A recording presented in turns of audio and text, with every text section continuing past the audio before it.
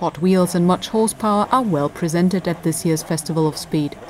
Every year the event in Goodwood attracts thousands of visitors from all over the world, and this time there's also a novel racetrack to discover, just that it's not for cars, but for drones. Drones have been around quite a while and they've been flying fixed wings forever. This is kind of a new concept on flight, kind of the evolution to those small helicopters that they were flying around. And they're so fast, it's very much like a Formula One race where they're taking gates and chicanes, and it's almost 4D where you can go through an air gate like this and a split S and come back down. It's very, very exciting.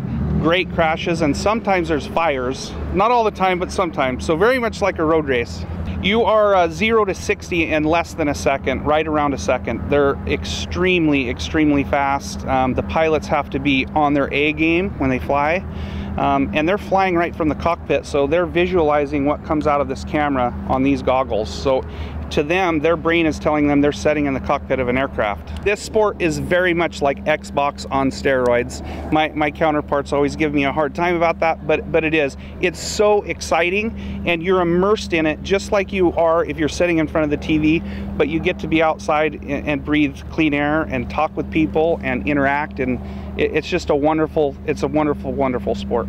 Conrad is one of the drone racers here, and the sport has made him leave behind his motorcycle. For a while, I was getting into racing drones, and I was still riding my motorcycle, but after about a year, I started to favor racing drones, so I just sold the motorcycle. And why is that? Why did you favor them? So the reason I rode motorcycles is because there's like an intensity to it, and you have to focus when you're riding in the mountains and doing track days. And I get the same intensity from racing drones. Okay, that's great. And it's much safer and cheaper.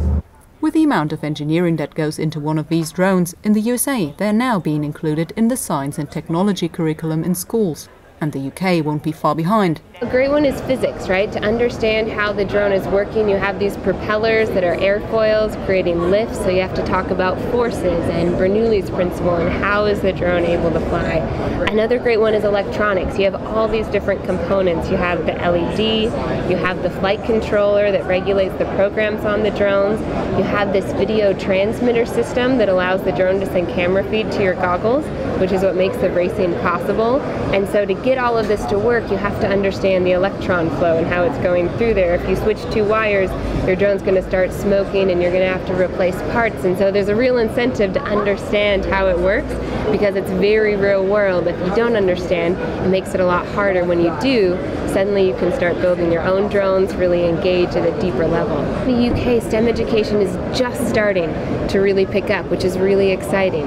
And so we're taking what we've been learning in the States, being involved in STEM education, and people seem really interested.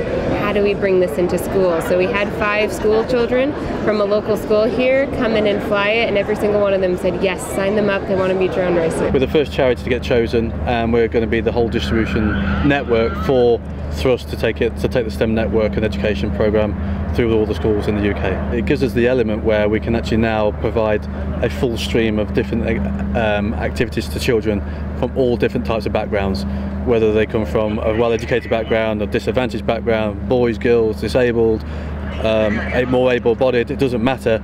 The drone technology from the engineering point of view to the programming to the flying, it gives everybody a great aspect. Nicole Ris, that's TV.